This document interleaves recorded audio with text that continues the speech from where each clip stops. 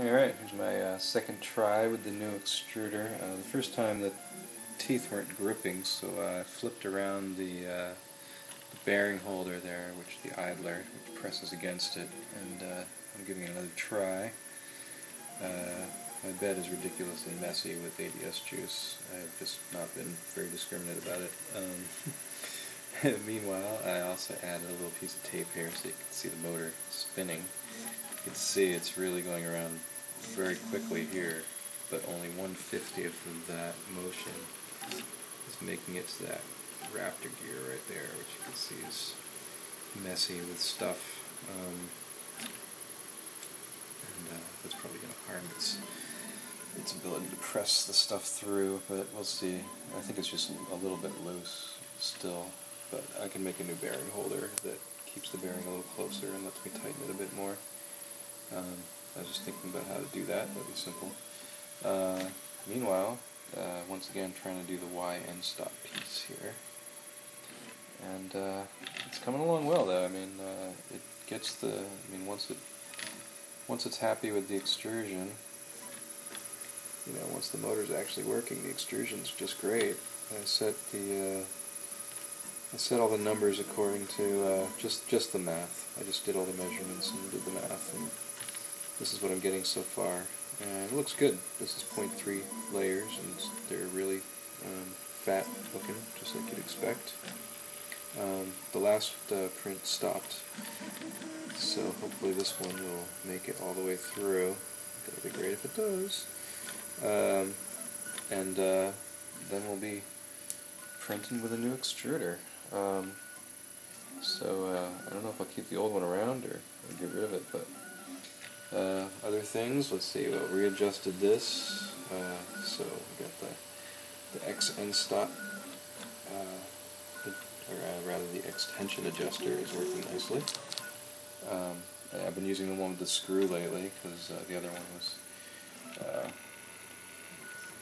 I just needed some adjustment. Actually, you can see here the belt is a little bit torn, so, and I needed to tension it up a bit, so I added this piece of wire, ugly as that is. But the problem I have is that everything is, I believe the belt is super glued right now into the x-carriage, so if I want to do a new belt or anything like that, I have to also print a new x-carriage probably, or at least acetone the glue out of there, and that could take a while. Anyway, the motor is going along well. I was worried about heat. It is actually hot to the touch, and so is the gearbox. But my feeling is probably the gearbox acts as the heat sink for the motor as much as anything else. But if I need to add another heat sink to the motor, that's not a problem. Or if I need to point the fan onto the motor as well, that's not really a big deal. So the next thing I need to do is just make a new fan mount that'll mount onto those two front screws. I'll point the fan down kind of the same angle the camera here is, and then the air will be directed right at the top part of the nozzle. I have to get rid of as much of the heat as possible because you can see the nozzle is actually trapped up in there. It's pretty much actually insulated inside that plastic, and that insulation is going to make the top just retain its heat, which I do not want. So I've got to get rid of as much heat above the nozzle as possible. So, without blowing too much air onto, say, an ABS print, it's fine with PLA. I actually will make a separate fan mount to blow it down, and that won't be as big a problem because the nozzle doesn't get as hot. But with ABS, it's a little more of an issue. Right now it's doing great. I'm worried about, I suppose if it heats up enough it'll start to bind, and maybe that was the problem last time, as much as anything. So I'm going to keep an eye on it for a while, and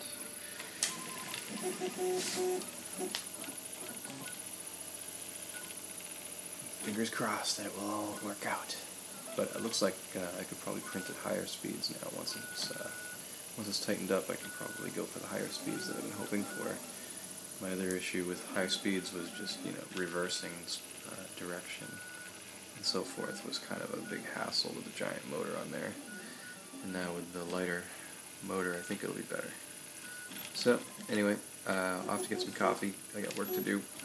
Building websites. So, more about rep wraps when I have more time. Ciao!